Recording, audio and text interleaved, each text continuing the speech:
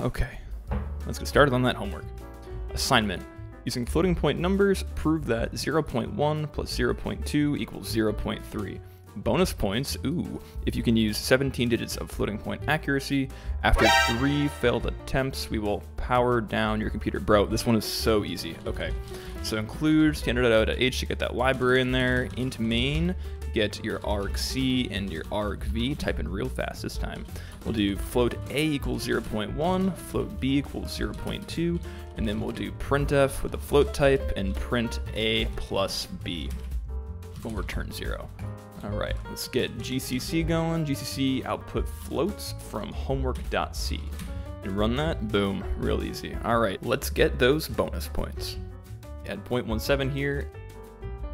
GCC again, and easy, whoa, what the fuck? Python, help me out here. I don't understand what is going on. JavaScript, please. What